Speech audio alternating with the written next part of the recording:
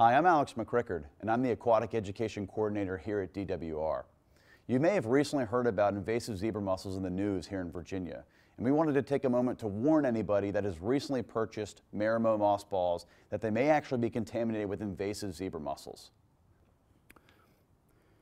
These mothballs are commonly sold for aquarium use under trade names such as Beta Buddy and Mini Marimo mothballs. Contaminated mothballs have been confirmed in 2021 in pet stores across Virginia. Zebra mussels are small, D-shaped, thumbnail size or smaller, and they have black and white striped patterns. Mothballs could be contaminated with young zebra mussel individuals even if they aren't visible to the naked eye.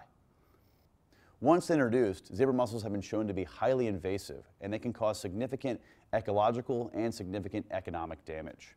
They tend to smother native mussels and generally just cover the entire substrate of a water body, in addition to clogging water intake pipes at different facilities.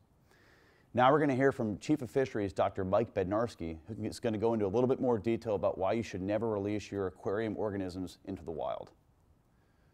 Thanks, Alex, for that information about zebra mussels and the marimo mothballs. The zebra mussel case provides a really great example of why you should never release a species from your aquarium into the wild, because they can have serious consequences.